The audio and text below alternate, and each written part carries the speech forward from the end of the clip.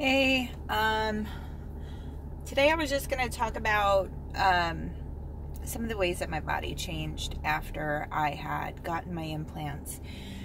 And I'm not going to focus on, like health stuff and how I felt or any of my many ailments. I'm not doing that. What I'm going to do is just simply focus on looks. This is like a weird angle. Bright light. Alright, anyway, sorry. So prior to getting my implants, and some of this is like recap. If you've watched any of my other videos, you've already heard me say some of this stuff. I'm going to say some new stuff. I'm going to say some things that I experienced and things that were said about me. Although, just to remind you, what people say about you behind your back ain't none of your business. But I'm just going to share some things. This has just been very cathartic for me. I don't normally talk a whole lot about me. And probably nobody's ever going to watch this video. But, like I said, it's been cathartic. It's been very therapeutic. So, whatever. When I went in for my breast implants, I was 129 pounds. I had an A cup and a double A. They were not even. The rest of my figure was great. I mean, I was really happy with my body. I think I was going into surgery. I was probably like maybe a 32. My waist was probably like a 28, and my hips were probably like a 40 something. I don't know, maybe like 45 or whatever. Like, I was curvier. I wasn't really thin, but like I had no cellulite. I had really soft, beautiful golden skin because I used to tan. Like, I do not recommend tanning, but I'm just saying that's what I did at the time. And, like, really soft skin, and, I was 28, like, I didn't have any wrinkles or anything. Actually, I had some, like, little fine lines here, and I think that was because I used to tan so much, and maybe I just wasn't as hydrated. I probably have the same amount of lines now. I've been very lucky in that. A lot of women that have implants notice premature aging, and I don't think I have experienced that, but I've also stayed like really hydrated, because one of the things I was dealing with was that I was always thirsty, hence water. So I got them done, and I was a 34 double D afterwards. And my body before, if I gained weight, I would always get it like in my butt and my thighs and my hips. I mean, that's just where I gained weight. I always had this like little tiny waist.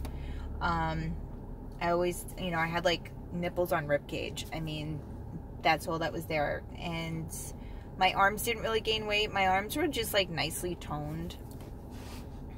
And all of that shifted and changed.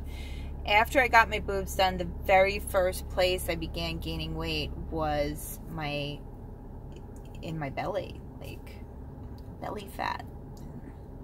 And it changed the shape. So instead of having like more like a smaller waist and coming out, I was getting more like straight looking, where everything was sort of the same size as my hips. Like, it went in from the back, but I definitely had like this pooch going on that I'd never had before. And sorry. And the other thing was my arms were getting like bigger and flabby. The more weight I gained, I just kept getting it in these weird places. Then the other weird thing that happened, at one point I resorted, now I don't recommend this, but I was getting married and I resorted to like taking Adderall, which was the worst possible thing I could have ever done because it completely depleted my adrenals. And then when I got off Adderall, because I just hated the way I felt on it, I put on way more weight than I had ever put on prior to that. And that's when I really peaked. And I lost all this weight very quickly before the wedding. I think I was on Adderall for like 2 months and I probably lost like 30 pounds. Like, it was just crazy. That stuff, I mean, it just makes you feel like a crackhead.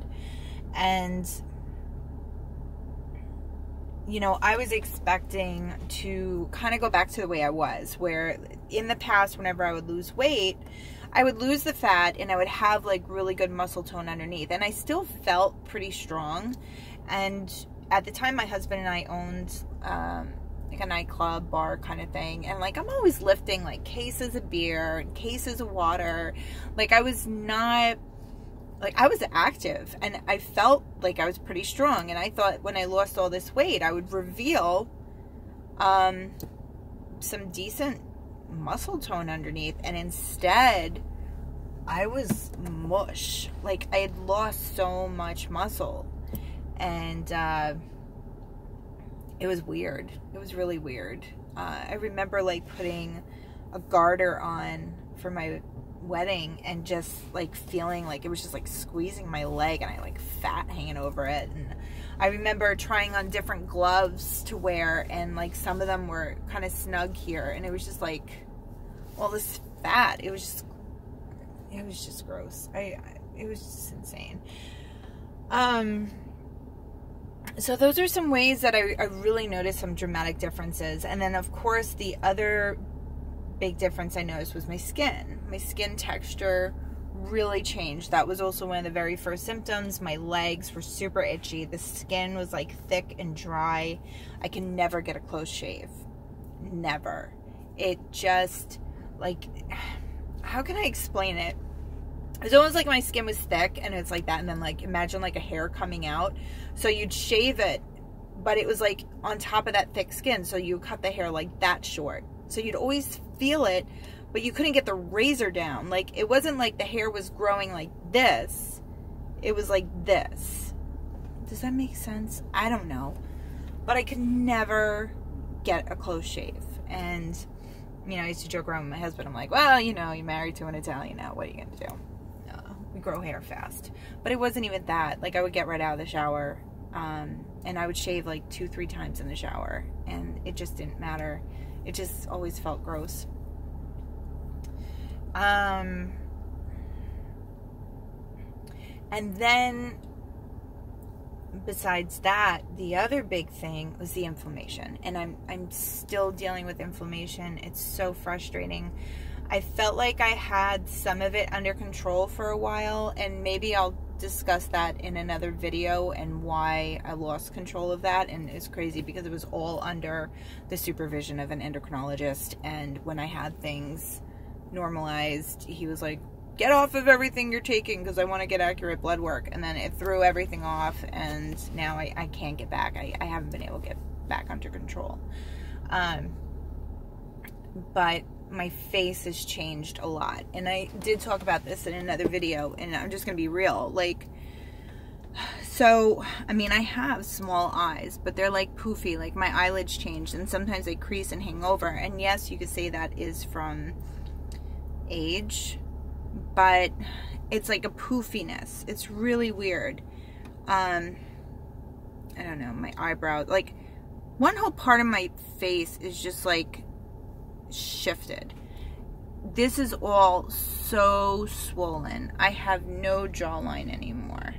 Nothing. Like, you used to be able to see all this. Now, some of this is from weight gain,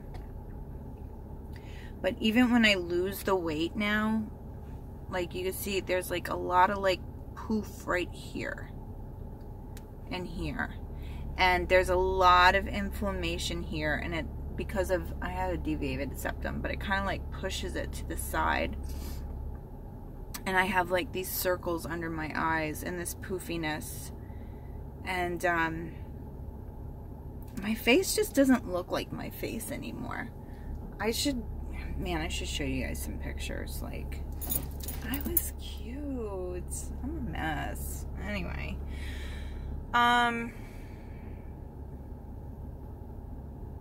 Let's see what else has changed. I don't know. I guess those are like the big things. You know, it's funny because, I mean, it's not funny. It sucks. But like, you go into a surgery because of vanity, and you want to feel good, and you want to feel beautiful and feminine and all of these things. And so you get the boobs. And when you go into surgery, like when I went into surgery, all I needed were boobs in my mind. I mean, I'm sure there were people that looked at me and were like, meh. But I was really happy with myself. And for about, this is what's crazy, for about 3 months, I looked the way I'd always wanted to look. I had the body I wanted, I had the face I wanted, and I had the boobs to go with it.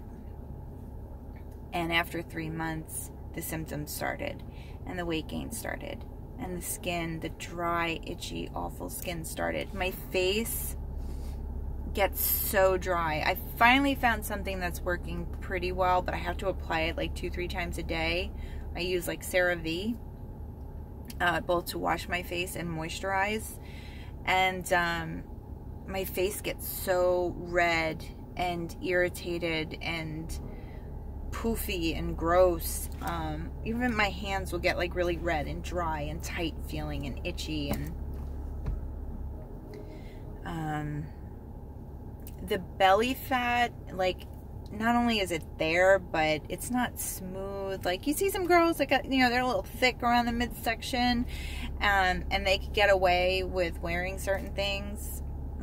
No, I hide this. I'm really self-conscious about it. And, you know, I paid all this money, and, you know, for 3 months, it was like $2,000 a month to feel pretty, and then it's gone, and I'm more insecure than I ever was before, and I feel I'm way less attractive than that girl that went into surgery that had a great figure and great skin and itty-bitty titties. So the good news is, from what I've seen, a lot of women that have their implants explanted, the inflammation just, they go back. And that was another thing that scared me for a long time. I was like, well, you know, if I have them taken out, where's the guarantee that all of these things are going to go away? Like, what, I mean, am I still going to look like this, but now with like little boobs? Like, no, I'll just hold on to my boobs, forget it. Like, at least one thing looks good on me. But I've seen time and time again these amazing success stories where people get their looks and their skin and their life back, and the inflammation goes down and they lose weight. And I'm hoping that's what happens with me. And even if it doesn't, even if I just feel better, I'm going to be happy, because, you know, I just had another daughter. It was 6 months before my 40th birthday. I had her. And there's a big difference having a child when you're 40 and when you are in your 20s and even my teens. I had my first when I was 17. And just feeling like I have the energy and the drive and the interest and the confidence in my body and my body's abilities to participate in things that you want to do with your children. Like, you want to run and you want to play and you want to throw them around and go swimming and hiking and, you know, just do lots of fun things. And when you're not feeling well and you feel weak and tired and your muscle tone is leaving and, you know, you have extra weight on you, and even just your center of gravity, when you have extra weight on you, like, everything shifts and changes. And I remember going camping with my kids, I don't know how many years ago, maybe like 4 years ago or something. And I remember, like, we went to these waterfalls. It was just absolutely beautiful. And I was not comfortable like jumping off this cliff because I didn't want to get down to my bathing suit in front of people. And like that was just holding me back. And I remember walking on the rocks and just like feeling like really unsteady and my equilibrium and just not having that confidence. Like I would just, I mean, I'd climb things and run around and do all this crazy stuff before these. And I would have never thought that they would have held me back from that. But they have. I just don't trust my body's capabilities like I used to. And not because she's let me down, but because I've let her down. And I just want you to think about those things. And think about, would you trade everything you currently have that you love about your looks just for some cute boobs? You know, get a padded bra. Get a fat transfer. Okay, I looked into fat transfers back in 2007 and 2008, and it was like not a thing. Or maybe just very few surgeons were doing it. Or maybe there's more money in implants, and maybe that's, I don't know. But like I looked into fat transfer, and it was like, that was just not a thing. People were like, oh yeah, it'd be so cool if they could do that. Well, now they can. And no, you're not going to get this huge, remarkable result. But if you are self-conscious because maybe you don't have quite the volume or elasticity because you had children, a fat transfer can help with that. A lift. You have options, okay? You don't just have to put these foreign objects in your body. There are different things that you can do. So look into it and speak with a good surgeon and see what your options are, and talk to your friends and join Facebook groups and follow hashtags on Instagram and reach out to people. People are talking, and I would have absolutely no issue with someone contacting me and saying, you know, tell me about this. Can I talk to you? Of course you can. That's why I'm making these videos, because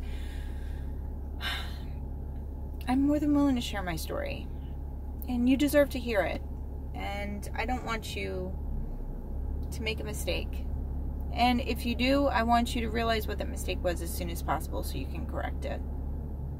So I wish you health and wealth and happiness and all those great things. And if you have any questions, hit me up. Later.